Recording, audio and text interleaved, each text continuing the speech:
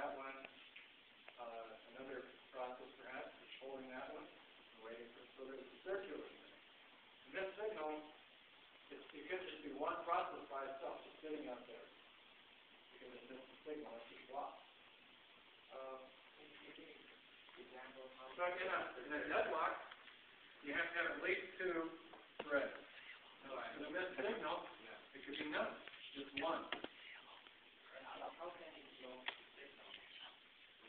How can it miss the signal? So let's suppose you've got a thread, and it waits to get something from another one, and perhaps that message is sent or gone. It never gets fixed.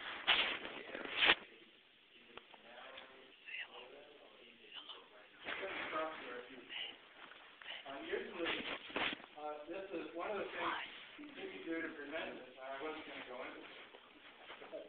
Since you're asking. One of the things you have to do is you need to have some sort of protocol. You know, and this is what happens in a network. Signals get missed all the time. A packet gets missed.